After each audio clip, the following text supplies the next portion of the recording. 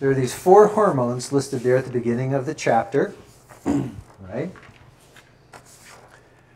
And today we're going to be looking into this interaction of hormones, homeostasis, metabolic balance, and reproduction, especially in humans, for them to partly develop layers of memory, but also to learn from each other and stimulate each other's thoughts.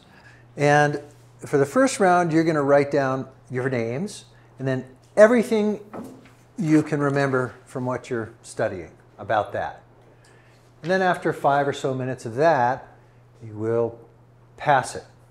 And the next group is going to add whatever they can think of. And we'll do that until it comes around, and then it'll come back to you at the end. Write down everything you know, books closed. You can all be writing at the same time. Like a full day of like 24 hours. Because we like sleep for over half the day. So, yeah. The +1 routine allows students to offer what they have. Then when that offering goes to the next group, it may stimulate knowledge and understanding for that, and they go, oh, but I also have that. You can say out loud what you're writing and thinking. No, that would be helpful. That would be great. So it helps, but we actually have it in our body already. Exactly. Yeah. First recommend it's created through the thyroid gland. Therefore, I think it does control sweat and the like excretion of toxins through your sweat, because that's what it does to regulate body temperature. We're going to rotate them the way the planets go around the sun. As you pass it, what are we doing? We're adding one thing at least, preferably per person, but at least as a group, right? So that we're building your knowledge. So you're learning from what other people have done, but then you're bringing it out of your own mind and you're adding one thing or more than one thing. It does have to do with your thyroid, which has to do with thyroxine. When I was reading, it talked about the hypothyroidism. Okay. Another half a minute and we'll rotate again.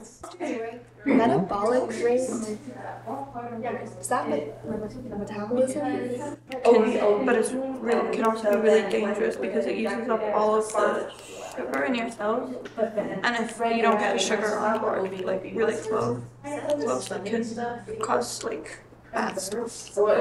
Is I'm listening for students saying, well, isn't that such and so to such and so, where they're one's jumping on off of the other, so that it's not just a recitation of any kind, that there's an interaction and sparks are going off.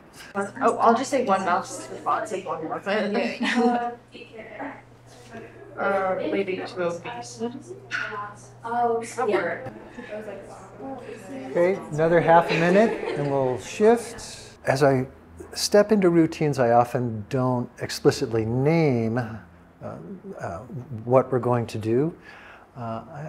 Hardly any of us hear or learn what we're supposed to do with one round. So I give them the big picture, and then here's our first step. And then, okay, as you finish that, here's the second step. I find that the students can get into the patterning and the flexibility of the thinking and not trying to match a template. While you're doing that, you're hopefully putting more of this into your memory. Pictures are okay, but if they contribute to the message. Wait, let's read it. The body becomes unresponsive to the amount of blood sugar. Thoughts? So that probably means there's too much. You just sit down. This is the first time I've done the +1 routine with this class. This is the second year with them, and so they've done a number of routines. And so I knew that they would immediately fall into the rhythm.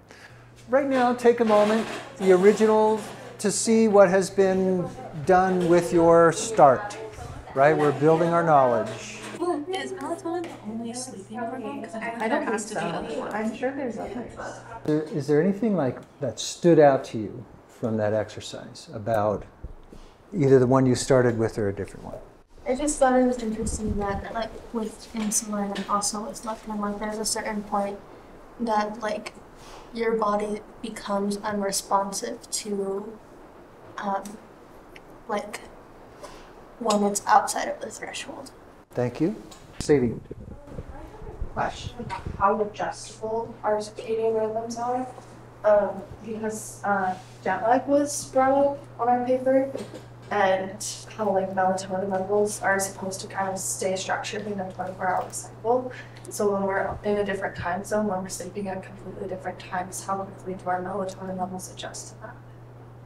We can look into that. That went pretty well. Because they jumped right in, they talked to each other.